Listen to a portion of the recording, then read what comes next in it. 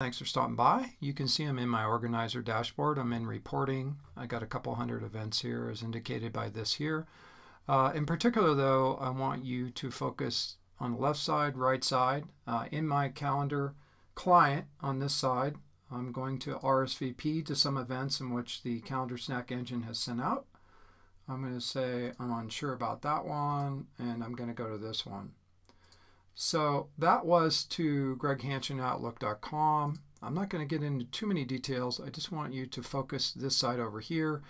You can see that those two events were in this stream here of 311, 312, and 313 for the New York Mets schedule. I'm going to refresh, and you're going to see these percentiles go up or down or stay the same.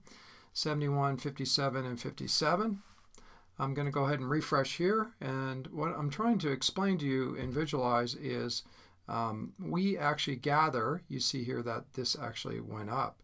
So what we're doing here is gathering the calendar receipts from anything sent with the Calendarsnack service, and we're doing high fidelity one-on-one data collection for these individual events with AWS.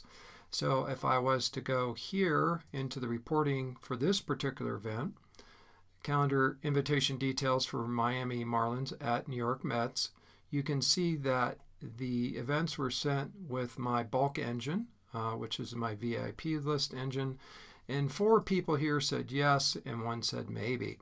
So what I'm going to do here quickly is to actually request the get invitee report. That's going to go to this identity here, MLB Mets fans at outlook.com. You can see down here in my Outlook picker, it's right here. And what I'm going to take a peek at is maybe my junk mail or right here. And I'll make sure I'm the right account. MLB, oh, excuse me, I was in the wrong email. Let me go to this one. And you can see here in a live demo, I apologize for that. In the live demo here, I've sequestered to the account MLB Mets fan at outlook.com the get invitee report. It was emailed successfully. I'm going to take a quick peek at it, and you can see the high fidelity detailed reporting I was talking about. Let me make my screen bigger there.